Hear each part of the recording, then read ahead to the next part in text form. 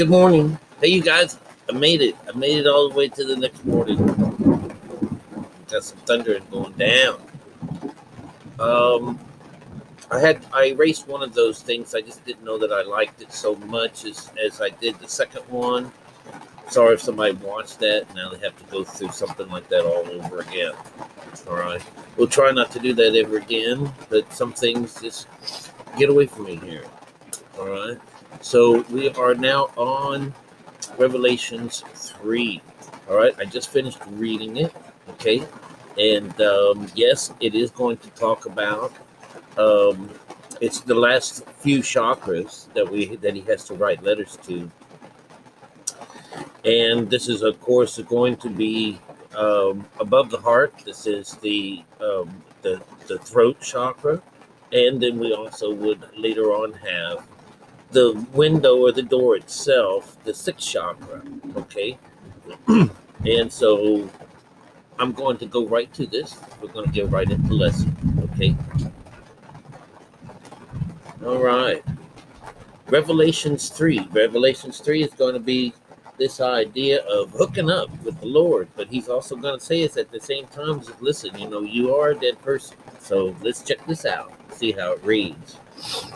All right, and it tells us all along, every now and then on the 6 areas and stuff like that, we're asked to listen, to see the things, or to hear the things that the Spirit has to say. All right, so keep your ears open. And unto the angel of the church of Sardis write, these things saith he that hath the 7 spirits of God and the 7 stars. I know thy works, and I know thy name, that thou livest and art dead. All right. This is the conversation here, is that he's knowing, this is the beginning. He's going to set the whole thing up that, hey, I know you are alive, but I know that you're also I know you're dead. We're going to fix that. All right. That's what all this is about. All right. Be watchful and strengthen the things which remain and are ready to die. For I have not found thy works perfect before God. This number 2 is talking about his creation. He's wanting you to, strengthen those things that remain. I do not know this. He says, number 3 is, remember therefore how thou hast received and heard, and hold fast and repent. If therefore thou shalt not watch, I will come on thee as a thief. Thou shalt not know what hour I come upon thee. This is the idea of this rapture coming about, because when he knows that you're practicing and he knows that you're doing it and you're standing watch, that's what that means, to stand watch. Then, it's like one of the stories he says, if I've known you've been there and I know you've been there, one of these days I'm just going to sneak in and get you. He's just going to take you. And that's what this is about. He has considered you've done your works. All right. Number 4, it says here, thou hast a few names, even in Sardis, which have not defiled their garments, and they shall walk with me in white, for they are worthy. Now, 4, walk with me in white, they're talking about a color. This is over there on the spiritual side. This is when you get to wear the white. You get to have the white horse. Everything about that idea is you get to go this direction with him. Number 5, he that overcometh, the same shall be clothed in white raiment, and will not blot out his name out of the book of life, but will confess his name before my Father and before his angels. Of course, this is 5. 5 is talking about the body itself, the physical side of things. And so we're looking at it, we're looking at this thing as this garments, this idea that these the garments is your soul. That's just what you have left. All right. And number 6, He that hath an ear, let him hear what the Spirit saith unto the churches. This is number 6. You've got to be able to sow and understand what the word is. This is, the word now. If you know the word, then you should hear some of this stuff. And to the angel of the church of Philadelphia write these things. These things saith he that is holy, he that is true, he that hath the key of David, he that openeth, and no man shutteth, and no man openeth. That's an interesting thing. That's number 7. Number 7 is that particular door, that window, that place that no man can open, because you can only do it by Spirit. All right? And it says here, number 8, I know thy works. Behold, I have set before thee an open door, and no man can shut it. Do you understand how that works? For thou hast little strength. It's a little child. It's the only thing that can open this door. Number 9, behold, I will make them of the synagogue of Satan, which say they are Jews, and are not, but do lie. Behold, I will make them to come to worship before thy feet, and to know that I have loved thee. Very interesting. 10, because thou hast kept thy word of my patience, all right, I also will keep thee from the hour of temptation, which shall come upon all the world, try them that dwell upon the earth. That's number 10. Number 11, behold, I come quickly. Hold that fast which thou hast, that no man take thy crown. This is number 11. 11 is representing 2. He doesn't want them. See, this is this idea that when you go this other route, you will get this crown. He is giving you this crown when you go this other route. When you hook up with the Lord, he says that no man can open. Only this child can open. All right. 12, him that overcometh, I will make a pillar, the temple of my God, and he shall go no more out. And I will write upon his name of my God, and the name of the city of my God, which is New Jerusalem, which cometh down out of heaven from my God. And I will write upon him my new name. This is Scripture 12.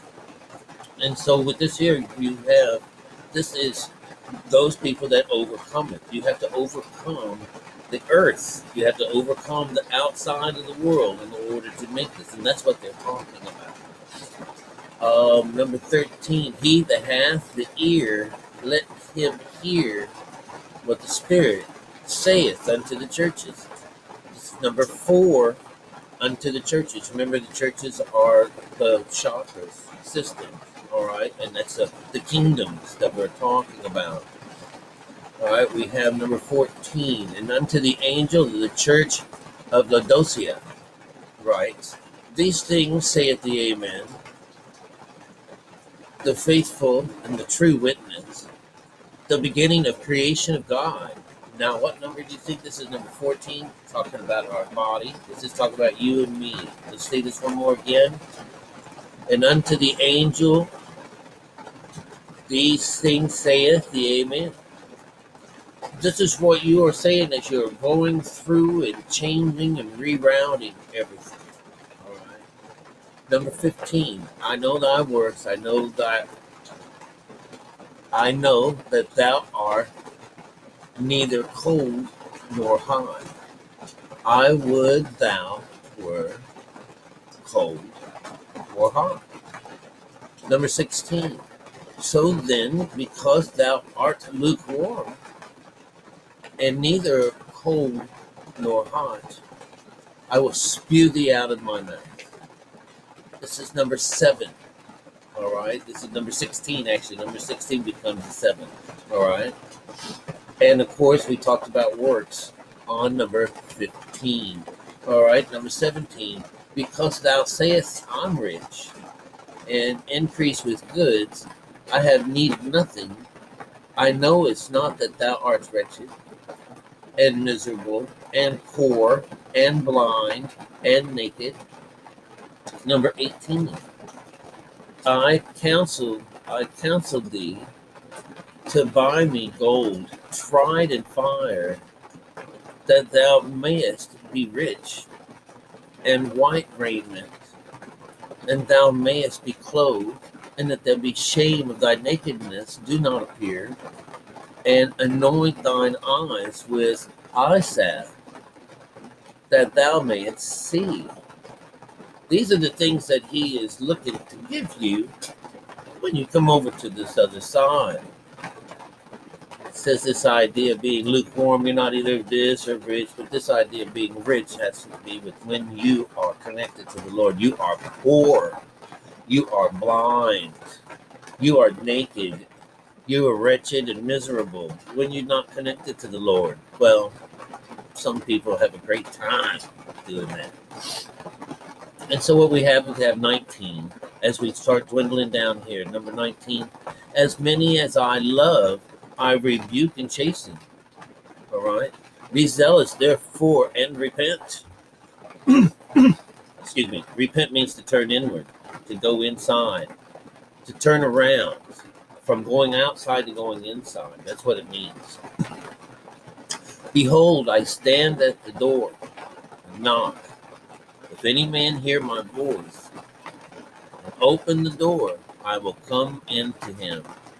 I will sup with him, and he with me. This is 20. This is what he is telling us. Now, 21 becomes a 3. To him that overcometh will I grant to sit with me at my throne, even as I also overcame and am set down with my Father in his throne. Number 22, the final one. He that hath an ear, let him hear what the Spirit saith to the churches. You guys, another wonderful little tool, scripture here. Of course, learning and knowing a little bit more about the symbolism behind these stories, that you will see that let's see this, the counsel by the try gold by fire. Number 18 is a 9.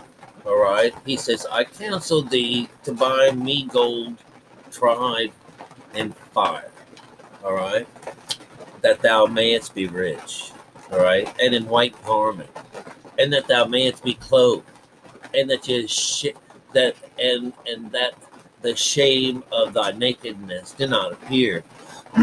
Remember at the beginning, who told you were naked? Who told you this? In the lands of Adam and Eve.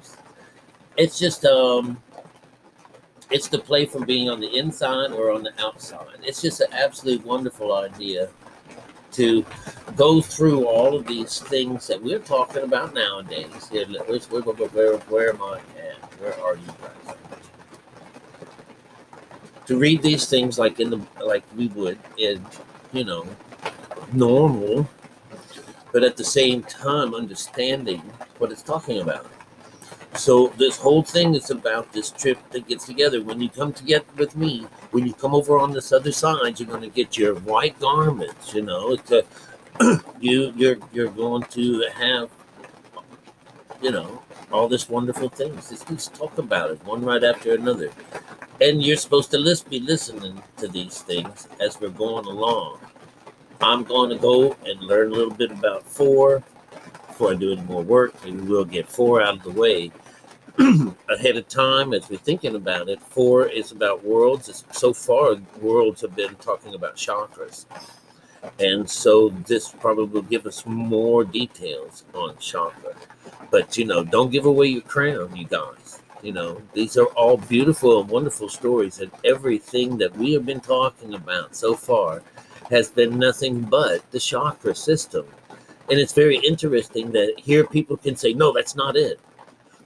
It's this. It's not. It doesn't have anything to do with chakra system. Well, listen, you guys, from 1 through 3 so far, it has been nothing but the chakra system.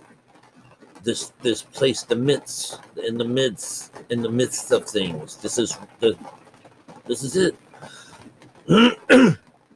And we haven't been able to say anything else. All right.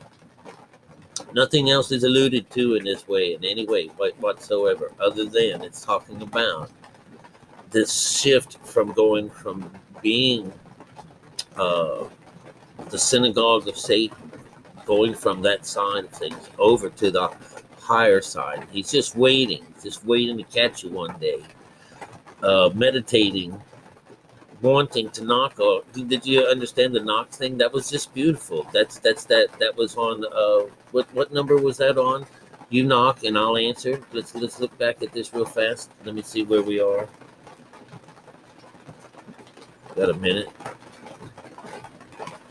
It says here 20. So here he is. Here he's the body. Here's your body. Behold, I stand at the door and knock. And if any man hear my voice, open the door, and I'll come into him. Remember, this is this idea that when you finally make it up in this place, you know, he dwells with you, God dwells with you. All this business dwells with you. Heaven is at hand. The new Jerusalem, which comes down from above, is this idea that this is the new you. This is the 9 that comes in, and you're now saved. You're part of the group that's saved. All right, you guys, I'll let you go now. All right. This is just more truth being squeezed out of our Bible, and all you got to do is just read it. Learn to read it correctly, and you'll see it says right in there. He'll do all the stuff for you. There's not much trickery going on right now. All right. Just read it correctly and get the supernatural crap out of your brain. All right. Chat with you later. I love y'all.